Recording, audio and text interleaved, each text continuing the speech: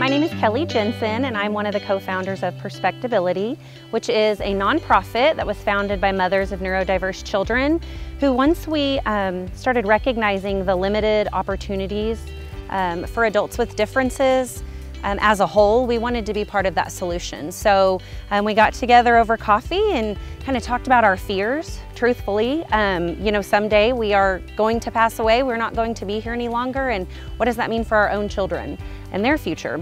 And then we had to figure out, okay, how do we bring awareness to the problem, which is just a lack of opportunities for neurodiverse adults? How do we bring awareness to that, and how do we fund this mission that we have? And tulips kind of became the answer. So True Colors Farm is the first you-pick tulip farm in Northwest Arkansas. 100% of the proceeds go back to our nonprofit PerspectAbility, which serves the neurodiverse community in Northwest Arkansas. So this is our second season. Our first season we hand planted 57,000 tulip bulbs that are direct from the Netherlands, and we sold out.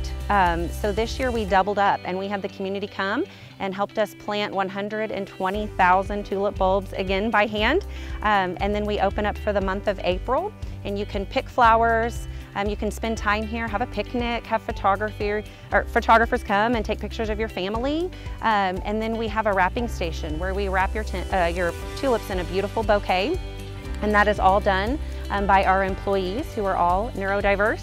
So it's just a really special location right here in Northwest Arkansas. So we hire neuro-inclusively, and we pay a fair wage, which are two things that are not abundantly available right now. So it's been really special to hire neurodiverse people. The biggest thing about the farm is we don't want anyone to leave the farm thinking they just came to a tulip farm.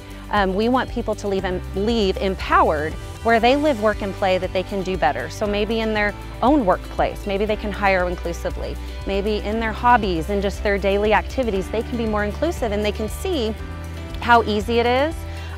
You know, we provide that opportunity. Something that I've learned over the years, I've been a mother for 19 years now, and something that I've learned is the common thread is someone will say, I gained so much more from being Cody's friend or whoever's friend than I gave. And I hear that every single time. So the future is bright. We have a couple of really big goals. So one of which is to create a transition academy, and that looks like a 2-year, 24/7 post-high school educational opportunity for adults with differences to focus on job skills, self-sufficiency, social skills, all of those things to help them through adulthood. And then the final step would be to create an inclusive subdivision for permanency. I know that I want my son, and I know that other families want their child to have a permanent home that's theirs, that they can be proud of, and so we want to offer that. I know that I have gained such a respect for the tulip. There's so many things that I didn't know when I embarked on this. We've all become in love with them, and they signify so much strength and beauty, and we love that, and so we definitely want to keep that tradition going forever.